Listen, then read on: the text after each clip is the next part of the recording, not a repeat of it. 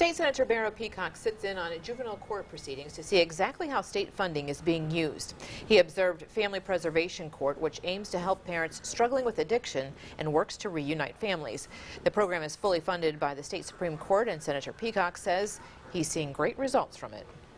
It's very good for us to see that firsthand, especially it helps us when we're doing our budget. We're trying to make a difference in the community. You know, we're not all about just locking people up and throwing them away and forgetting about them.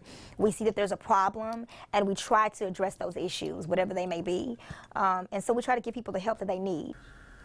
Caddo Parish Juvenile Court got an increase in federal funding this year because of their success rate.